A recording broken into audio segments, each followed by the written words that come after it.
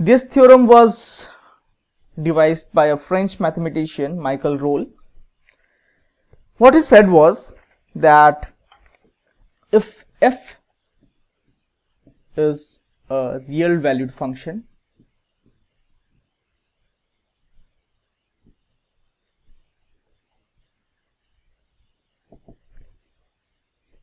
which is defined in the closed interval a to b, such that there are some conditions. The first condition is that f is continuous in the closed interval a to b.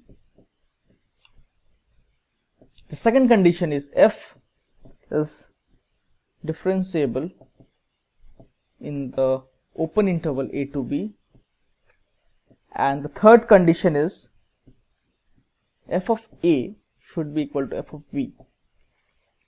What he said was, if these three conditions are satisfied and f is a real valued function in the interval a to b, which is closed, then the conclusion is that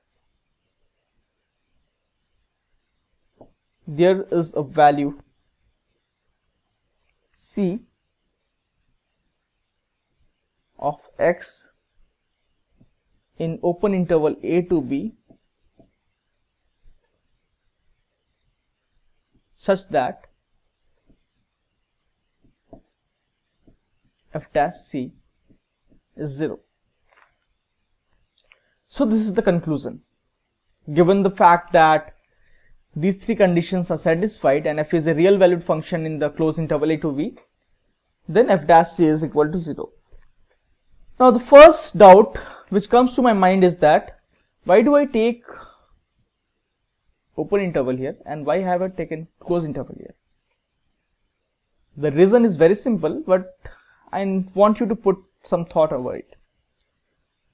The reason is that whenever we talk of continuity, we take the closed interval because we can judge the continuity of a curve at the endpoints also. So if this is a curve, we can judge its continuity over the endpoints. So we include these 2 points also. But whenever we have a curve, we cannot check for differentiability at the endpoints.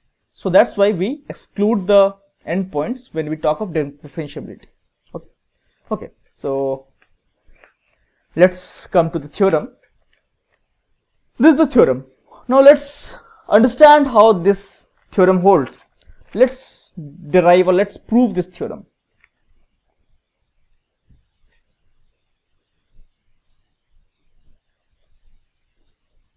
So we'll discuss the proof of this theorem now.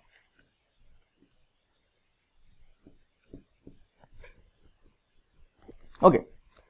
Now here it says that f is a real valued function, and the first condition is saying that f is continuous in the closed interval.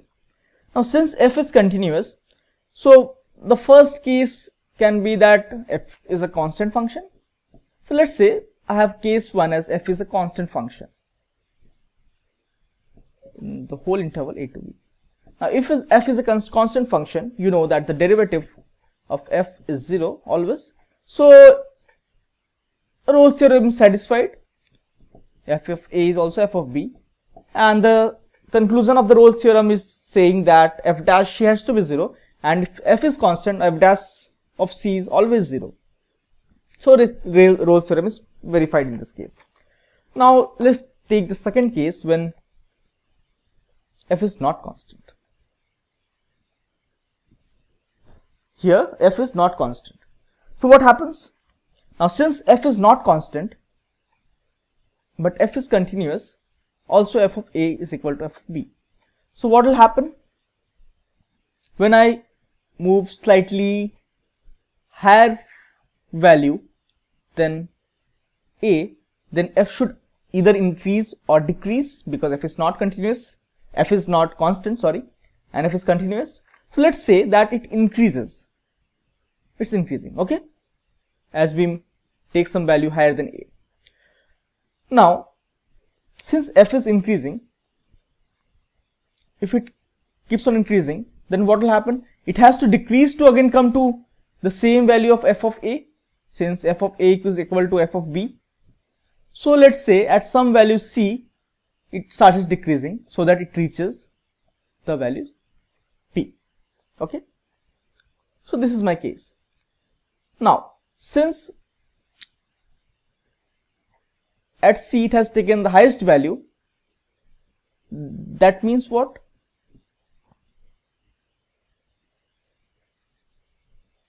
If I take f c plus h, then this quantity is a negative quantity because fc is greater than fc plus h. Similarly, c minus h is also 0, less than 0, because fc has the highest value. Okay. Now, divide both by h. So I get fc plus h minus fc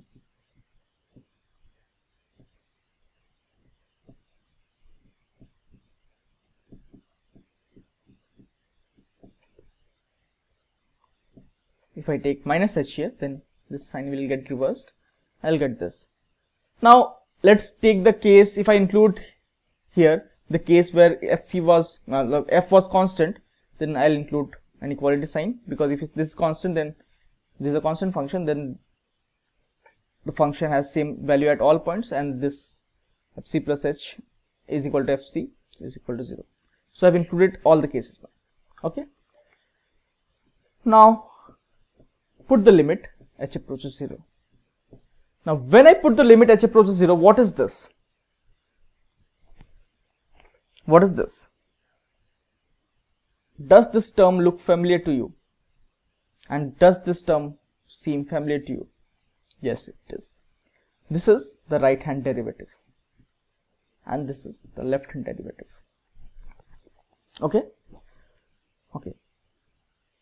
Now you see that this quantity, this is 0, this quantity is taking these values and this quantity is taking these values. Okay. Okay. That means what? These two, let's say, are not equal. Assume that these two are not equal. If these two are not equal, that means what? Right hand derivative is not equal to left hand derivative. But this contradicts the statement which I had mentioned, that the function is differentiable. That means since the function is differentiable, these two has to be equal.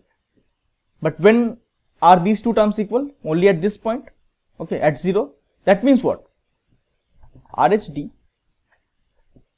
at C, RHD is equal to LHD is equal to 0,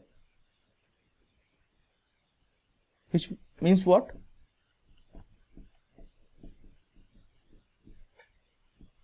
Is equal to 0, and fc minus h